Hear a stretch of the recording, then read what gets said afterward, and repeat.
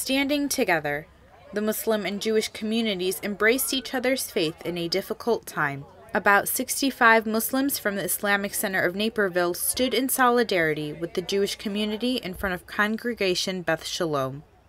They came out to show their support after the Poway shooting at a synagogue last week. This act of just nonsense violence against innocent people, just out of not having tolerance, respect towards the religion, faith, and so I just felt that we need to show an act of compassion towards and just respond to evil by good.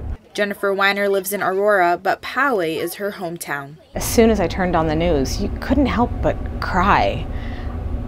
Another shooting, this time in my hometown where I grew up, the rabbi I know, these faces that are on the news are my neighbors that I've known for 40-something years.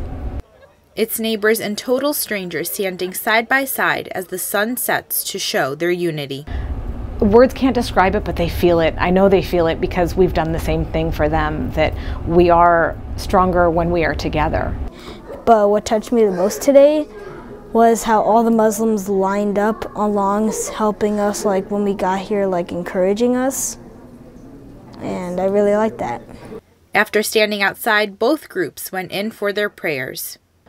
Reporting for Naperville News 17, I'm Aisha Ashley Hausa.